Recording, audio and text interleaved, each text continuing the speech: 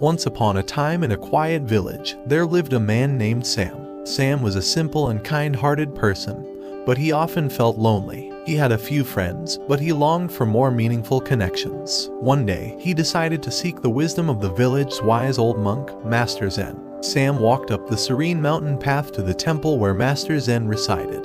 He found the monk meditating under a big tree and approached him with a bow. "Master Zen," Sam said, "I want to learn how to increase my value in the eyes of my friends and make more friends." Master Zen opened his eyes and smiled at Sam. "I see your heart is pure, and your intentions are noble," he said. "Let me share with you a story. Once, in the same village, there was a poor farmer named Lee. Lee was a man of great integrity and a kind heart. He lived a simple life, tending to his crops and animals. His farm was not the biggest or the most prosperous, but he was content with what he had.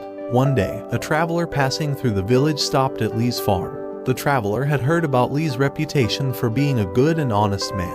The traveler asked Lee if he could stay for the night and, in return, offered to pay him with a beautiful, rare gemstone. Lee welcomed the traveler into his humble home and shared his meager dinner. He listened to the traveler's stories and offered him a comfortable place to sleep. The next morning, the traveler gave Lee the gemstone, thanking him for his kindness. News of Lee's selfless act quickly spread through the village. People from far and wide came to visit him and hear his stories. They brought gifts, and many offered their friendship to Lee. Over time, he gained many friends, not because he sought them out but because he lived a life of kindness and integrity. Master Zen paused and looked at Sam. "Sam," he said, "you see, the key to increasing your value in the eyes of your friends is not to seek their approval or friendship for selfish reasons. Instead, be like Lee, a person of kindness, integrity, and a good heart. Be content with who you are and what you have.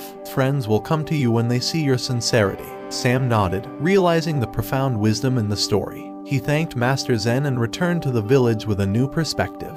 He began to focus on being a kind and honest person, always willing to help others without expecting anything in return. As the years passed, Sam's genuine kindness and integrity shone through, and he found himself surrounded by friends who valued him for who he was, not for what he could offer. Sam had learned the valuable lesson that increasing one's value in the eyes of friends doesn't come from seeking to be liked but from being a good-hearted and sincere person. And so, the village of Sam and Lee lived on in peace, its inhabitants cherishing their friendships and the wisdom of Master Zen, who continued to guide those who sought his teachings.